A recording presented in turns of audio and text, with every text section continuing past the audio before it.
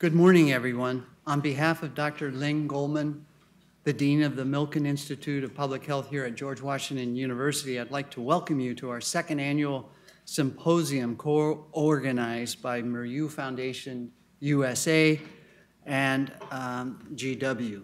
As a member of the Miriu Foundation USA Board of Directors and also Professor of Global Health here at the Institute, I would like to sincerely thank Dean Goldman for partnering with the Foundation and hosting us in the Institute's beautiful facilities.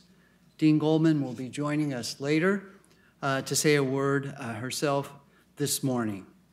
Let me begin with some background. For those of you who may not know, the Miriu Foundation USA is a sister organization of the Miriu Foundation in Lyon, France, or Fondation Miriu, as they say in France, where this family philanthropic foundation was created over 50 years ago by Dr. Charles Miriu, a pioneer in the field of vaccines and global health.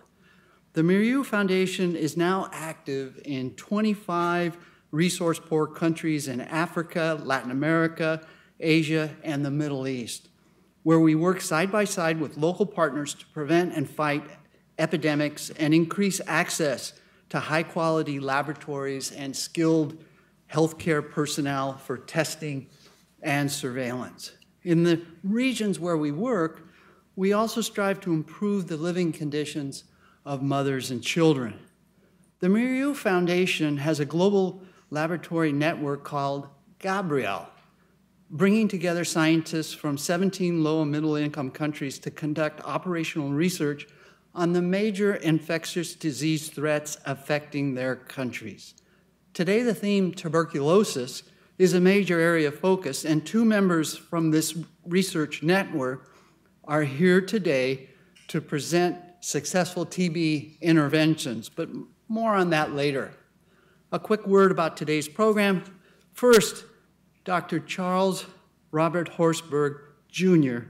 will be providing an overview of the tuberculosis landscape after last week's UN high-level meeting. We are also fortunate to have Dr. Kevin DeCock, my friend and colleague, as a fellow board member on the foundation, as moderator to today's panel discussion.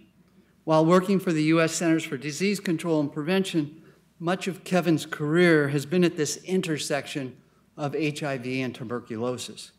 We will hear the perspectives of scientists from two high-burden countries in the Miriu Foundation's network, Dr. Sahera Banu from ICDRB in Bangladesh, and Dr. Vanessa Rosier from GESCO in Haiti.